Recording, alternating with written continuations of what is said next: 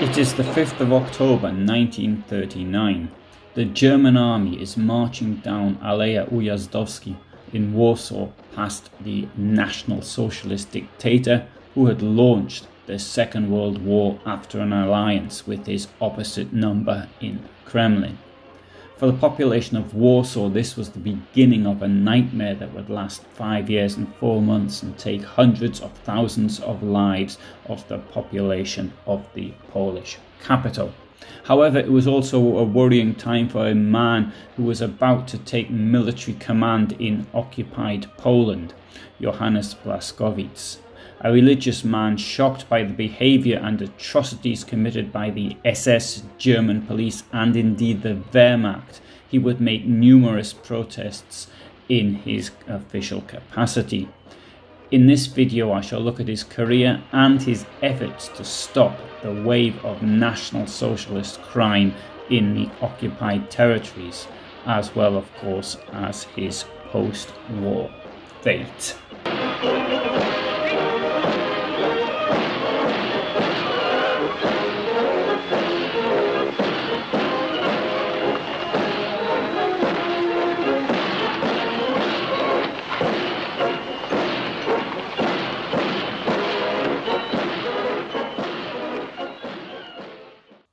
Johannes Blaskowitz was born in Paterswalde on the 10th of July 1883. Paterswalde was a village located about 30 kilometers east of Königsberg in East Prussia. It's now in Russia. His father was Hermann Blaskowitz, a Protestant pastor whose ancestors originally came from what is today Slovenia. His mother was Marie Blaskowitz, née Kuhn. She died in 1886.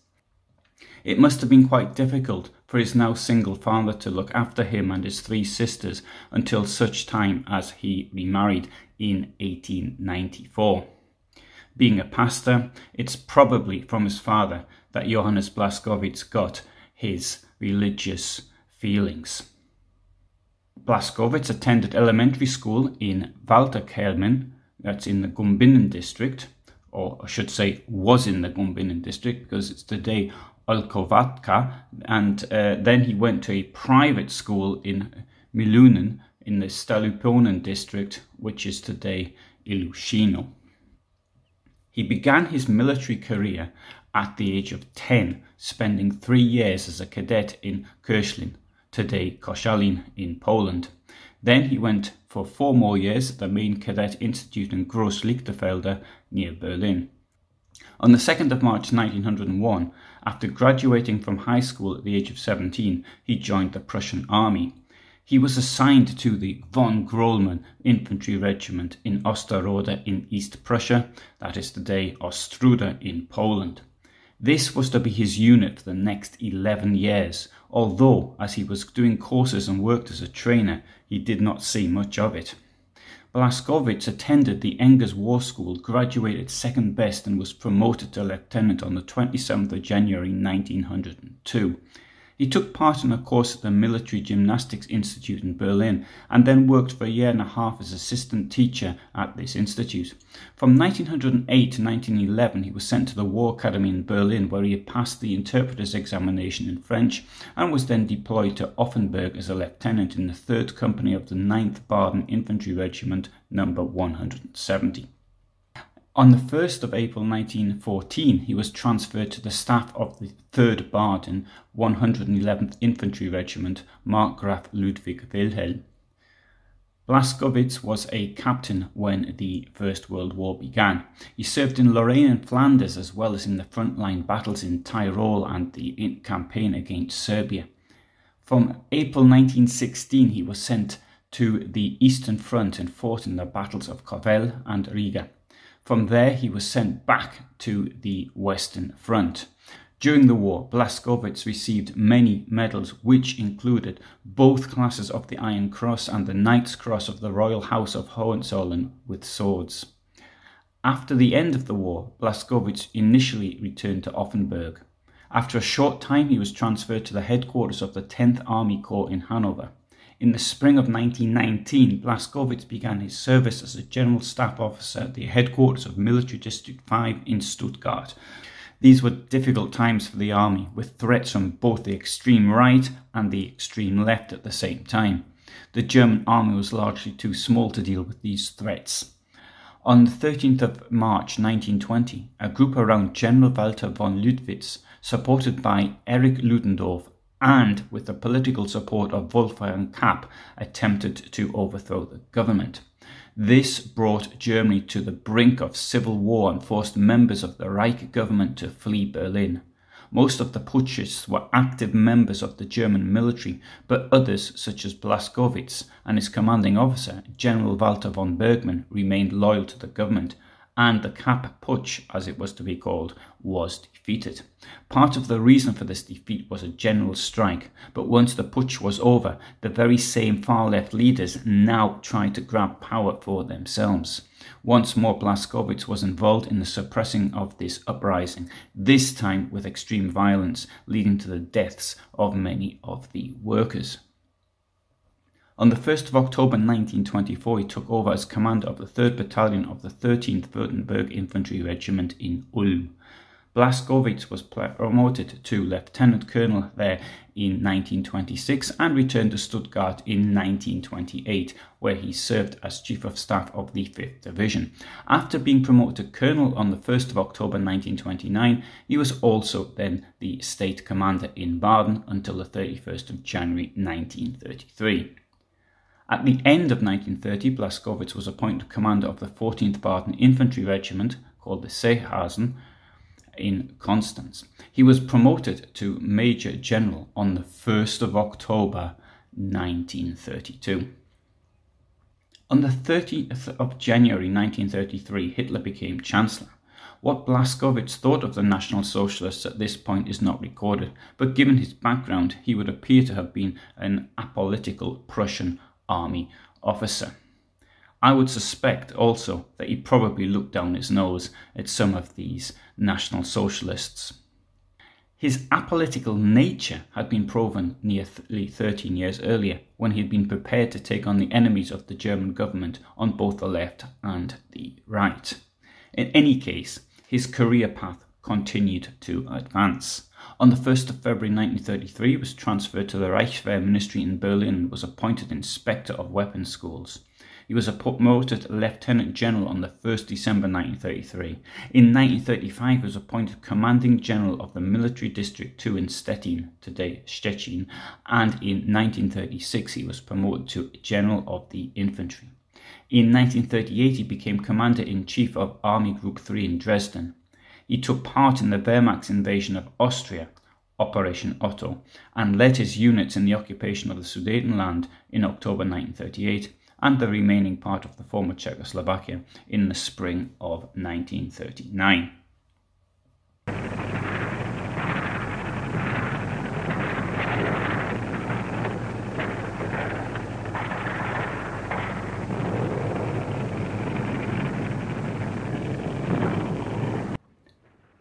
World War II began on the 1st of September 1939 with the invasion of Poland.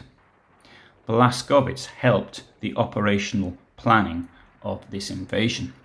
Polish troops were forced back, and by the 8th of September 1939, German forces were at Warsaw.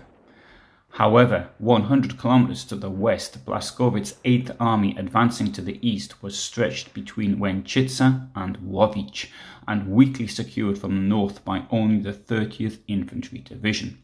This permitted a Polish counterattack which became the Battle of the Bzura, the name given from a river which runs through the area of the battlefield and is a tributary of the Vistula. The shock to the German 30th and 24th Infantry Divisions was such that on the first day they took 1,500 casualties and 3,000 German troops surrendered. The German forces were thrown back approximately 20 kilometers, and towns such as Łęczyca and Piontek were liberated on the 8th of September and Orzechów on the 9th of September. Although his army was advancing eastwards, Blaskowitz turned it around to attack in a northwesterly direction, something made much easier by having aerial superiority. On the 15th of September 1939, the Polish army was forced out of Sochachev, a town on the Bzura River, and by the 19th of September, the valiant counterattack had largely been defeated due to the lack of air support, being outnumbered in artillery and tanks, and a lack of supplies. Blaskowitz had played a key role in this battle and averted a potential defeat for the invaders. Nonetheless, Adolf Hitler was dissatisfied with Blaskowitz's leadership during a visit to the front. This suggests that the general may have said something to the Führer, or somebody else passed on negative comments. Nonetheless, Blaskowitz was ordered to attack Warsaw.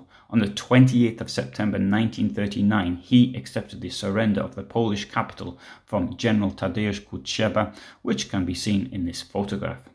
Blaskowitz has his back to the camera.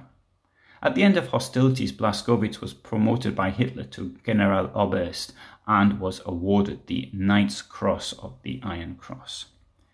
At this stage, I need to explain something about the Wehrmacht's ranks.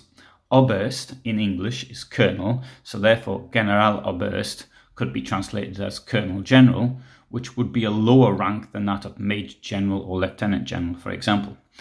However, the Generaloberst rank was the second highest general officer rank in the German Reichswehr and Wehrmacht, the Austro-Hungarian Army, the East German National People's Army, and their respective police services. The rank was equivalent approximately to a 4-star general, but below that of a general field marshal. The rank was equivalent to General Admiral in the Kriegsmarine until 1945, or to a Flottenadmiral in the Volksmarine in East Germany until 1990. It was the highest ordinary military rank and the highest military rank awarded in peacetime. The higher rank of General Field Marshal was only awarded in wartime by the head of state. In general, a Generaloberst had the same privileges as a General Field Marshal. In German, the word Ober means upper, so Oberst is the superlative form, that is to say uppermost. However, the rank of uppermost general does not sound very good, so I'll stick to Colonel General, or maybe sometimes use the word 4-star general, remembering that this was the highest peacetime rank in the German army. In Spain, General Franco called himself a Generalissimo, which sounds quite ridiculous in some Issimo, he's the most general or something like this. But really, when I now think about it, the word Generaloberst is rather similar to it. So maybe General Franco's idea was not as daft as it sounds. During the Nazi period, 36 army 4-star generals were created, as well as 12 in the Luftwaffe, 2 in the Waffen-SS, and 1 in the police. Blaskowitz was the 4th in the Nazi period and the 1st in World War II. However, at the time he became a 4-star general, 2 of the others, Ludwig Beck and Wilhelm Adam, were on the retired list, whilst Werner von Fritzsche had been killed in action outside Warsaw on the 22nd of September 1939. After the French campaign, Hitler created 10 4-star army generals on the 19th of July 1940. They were Friedrich Stollmann, Heinz Guderian, Franz Halder, Hermann Hoth, Adolf Strauss, Nicholas von Falkenhorst, Friedrich Fromm, Kurt Haser, Erich Höppner, and Eugen Ritter von Scherbert. And I shall be doing some videos on them in the future. Not all of them, just some of them. In this photograph, we can see him on the 2nd of October 1939 with General Gerd von Rundstedt, who is saluting whilst the German troops parade on the square in front of the opera in Warsaw.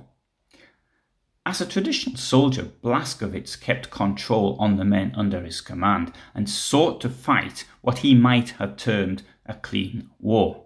Maybe this was part of his Protestant religion. During the Polish campaign, he handed out death sentences to those who had committed crimes against the civilian population.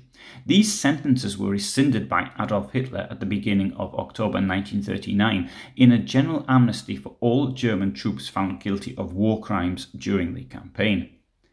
On the 25th of October 1939, the military and civilian powers were separated in Poland so that the occupied areas were no longer under military rule. On the following day, Blaskowitz became Commander-in-Chief East, succeeding General von Rundstedt, and thus head of the German occupying army in Poland. This now led to his first conflicts with his superiors. In the autumn and winter of 1939-1940, Blaskowitz protested several times against crimes he heard of being committed in the occupied territory. In this time, thousands of people fell victim to the SS, police, Volksdeutscher Selbstschutz, the so-called self-defense organizations of ethnic Germans, and others belonging to the occupying power. His protest was not only fueled by moral outrage, but also by concerns of what this could do to the discipline of the troops, anger at the arrogance of the police forces, and other pragmatic considerations. As early as the 27th of November 1939, he wrote to the Commander-in-Chief of the army, Walter von Brautig, thus: "The police have not performed any visible tasks of order, but only spread terror in the population. To what extent the police are able to come to terms with the fact that they inevitably hand their people over to the bloodlust cannot be judged by me, but it is certain that it represents an unbearable burden for the Wehrmacht, since everything is done in field grey uniforms. The current state of affairs is moving towards development that will cause a source of military unrest and make it impossible to exploit the country for the benefit of the troops and the military economy. The security and tranquility of the country cannot be achieved with violent messages alone. It is in the interest of both the Wehrmacht and the civilian administration if tolerable order prevails in Poland." In reaction to Blaskowitz's memorandum of November 1939, Hitler dismissed the complaints as childish and pointed out that no war could be won with the methods of the Salvation Army. A copy of Blaskowitz's compilation of attacks and violations by the police and SS went from the OKW to Himmler, who sent a functionary from the main office of the SS court to the general government. Blaskowitz sent another report to von Brautig on the 8th of December 1939. Lieutenant Colonel Helmut Grosskort was already a member of the anti-Nazi resistance. He presented this report a few days later to senior army officers in charge on the Western Front, including Erwin von Witzleben and Gerd von Rundstedt. Grosskort attempted in this way to build up a network of senior army officers who were opposed to National Socialism. He had previously worked for Erwin von Witzleben and had already shown his desire to do something about the regime. When the first signs of Polish insurgency became evident in the Świętokrzyskie region already in the winter of 1939-1940, Blaskowitz once more took a stand in a memorandum of the 6th of February 1940.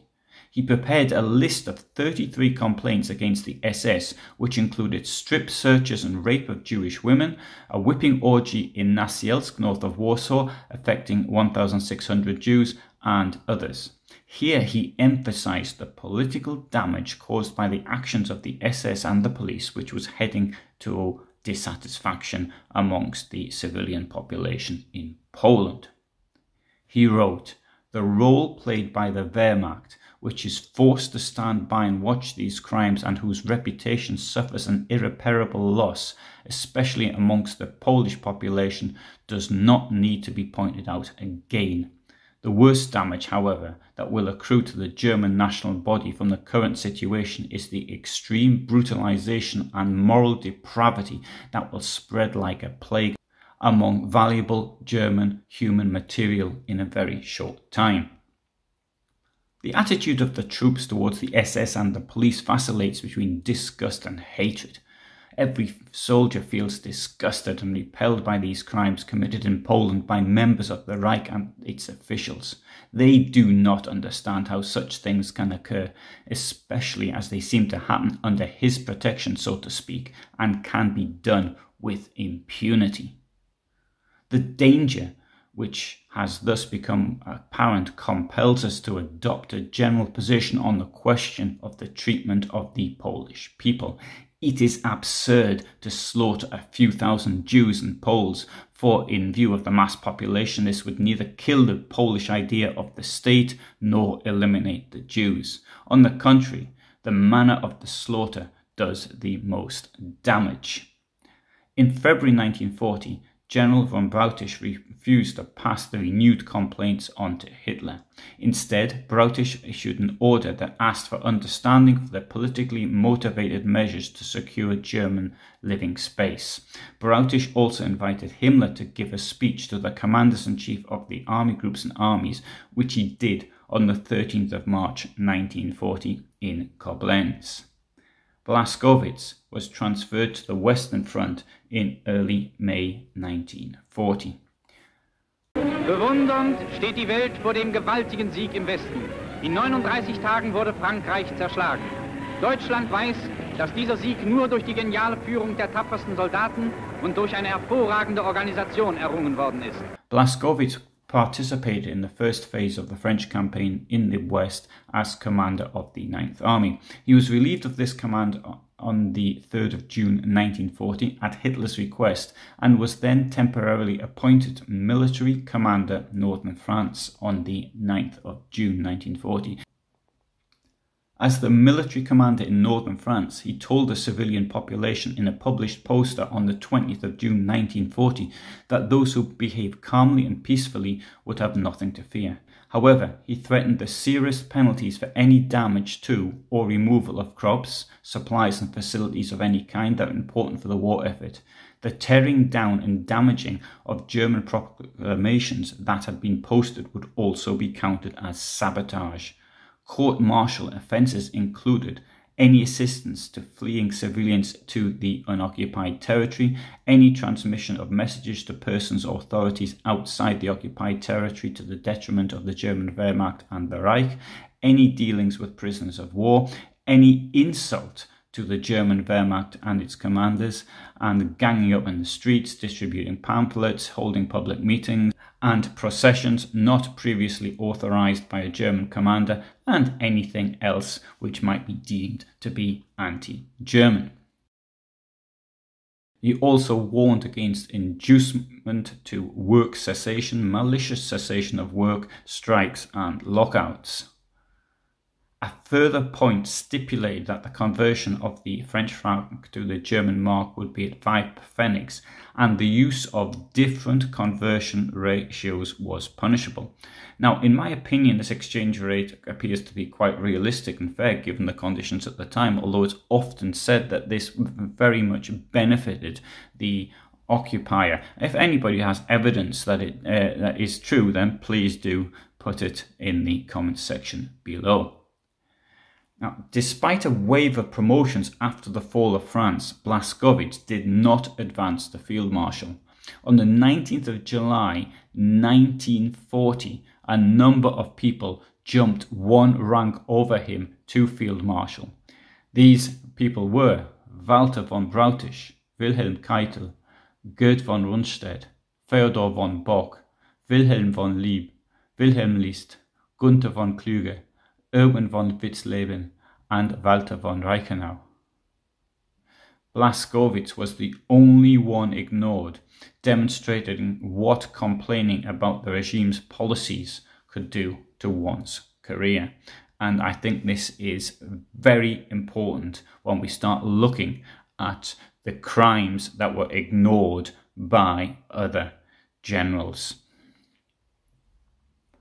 On the 26th of October 1940, Blaskowitz received the supreme command of the First Army in occupied France and was henceforth subordinate to the Commander-in-Chief West. An der französischen Mittelmeerküste. In den Morgenstunden des 11. November an der deutsch-französischen Demarkationslinie. 7 Uhr. Auf Befehl des Führers treten deutsche motorisierte Verbände den Marsch durch das unbesetzte Frankreich zur Mittelmeerküste an. Deutschland beantwortet damit den englisch-amerikanischen Überfall auf französisch Nordafrika und kommt der geplanten Feindlandung an der südfranzösischen Küste zuvor. On the 11th of November 1942, units of his army also occupied the previous free areas of southern France without encountering any resistance. The first 3.5 years of the occupation of France passed relatively quietly. Certainly this must have been the best post available for any German officer. Blaskowitz was awarded the German Cross in Silver on the 30th of October 1943. In May 1944, Blaskowitz was given command of the newly formed Army Group G in southern France, which consisted of the 1st and 19th Armies. However, the easy days for the German army in France were coming to an end with increased activity from the French resistance and Allied bombing missions. Blaskowitz fought them with all means available at the time and under international law. Ein Datum von weltgeschichtlicher Bedeutung. Unter dem Druck Moskaus haben Briten und Amerikaner die seit langem angekündigte und von uns erwartete Invasion begonnen. On the 6th of June 1944, Allied forces landed in Normandy, and on the 15th of August 1944 in the south of France. Blaskowitz had no other option but to retreat, keeping his forces as intact as possible. However, once more, the SS were out to sour relations with the local population. Amongst many other massacres, on the 10th of June 1944, an SS unit wiped out the population of Ujadowskie. 1 week later, on the 17th of June 1944, in an order of the day, Blaskowitz clearly distanced himself from those SS formations of the 2nd SS Panzer Division, Das Reich, which had committed the atrocity. However, he did not always condemn German units. When French officials complained about the actions of the SS, he recommended replying to that it must inevitably happen that sometimes innocent people fall victim to the bullet. The Wehrmacht must and will defend itself against the partisans of the resistance with all the means at its disposal. On the 20th of July 1944, a bomb planted in Hitler's headquarters in Rastenburg in East Prussia failed to kill him. However, in many cities the rebels attempted to gain control. The most success was in Paris, where the German patriots were able to round up the SS and arrest them. In this photograph we can see Blaskowitz with Rommel and von Rundstedt in Paris in May 1944. After the failure of the July bomb plot, Blaskowitz sent a note which proclaimed loyalty to Hitler. It is not unreasonable to assume that he may have feared that he was suspected. After all, he had been very close to Lieutenant Colonel Helmut Grosskort and Erwin von Witzleben. Grosskort had been captured at Stalingrad, and perhaps his role in the resistance was not yet known, but von Witzleben was to have been supreme commander of the Wehrmacht after Hitler's overthrow.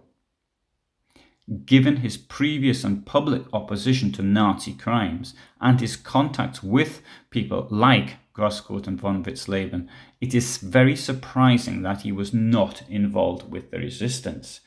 If he was, then he managed to cover his tracks very well. On the 21st of September 1944, he was again relieved of his command and transferred to the Führer Reserve. His successor was Hermann Balck. On the 28th of October 1944, Blaskowitz received the Oak Leaves to his Knight's Cross for his active leadership. On the 24th of December 1944, Blaskowitz was again given command of Army Group G on the southern wing of the Western Front. 3 weeks later, he was replaced again, this time by Paul Hauser. Blaskowitz took over Army Group H in Holland in January 1945. Here, he successfully negotiated with the Allies about food supplies for the starving Dutch population, although this only mitigated the famine in the winter of 1944-1945. The famine killed around 18,000 Dutch people. Nonetheless, without his intervention and permission to allow in supplies from the United Kingdom and Sweden, many more Dutch citizens would have been killed. The agreement was that the Allies would supply food to the civilian population under German occupation if the aircraft were not fired upon. In this video, we can see supplies being dropped. Some aircraft returned from the Netherlands with bomb damage from ground fire. This presumably was caused by the Germans, either unaware of the agreement or may have sought to prevent it. On the 6th of April 1945, he gave up his command and took over the command of the 25th Army at the same time as being Commander-in-Chief of Fortress Holland. On the 5th of May 1945, he surrendered with the remnants of the 25th Army at the Hotel de Wereld in Wageningen to the British and Canadians under General Charles Falk. From 1945 to 1948, Blaskowitz was imprisoned in Dachau, Allendorf near Marburg, and finally in Nuremberg. Poland, Czechoslovakia and the Netherlands requested his extradition, whilst the United States wanted to put him up on trial for war crimes. In time, the Netherlands withdrew its request, whilst the crimes in Czechoslovakia clearly took place long after he'd left. After the transfer to Dachau on the 30th of April 1946, Poland had Blaskowitz entered as number 8 on the United Nations War Crimes Commission's wanted list for murder, but he was not extradited to Poland. Blaskowitz was accused of abusing and murdering Polish prisoners of war. However, Blaskowitz is not mentioned in various other historical records documenting Polish charges against accused German individuals. Blaskowitz was first considered as a potential defendant by Telford Taylor in late 1947 in connection with the British military court in Wuppertal prison.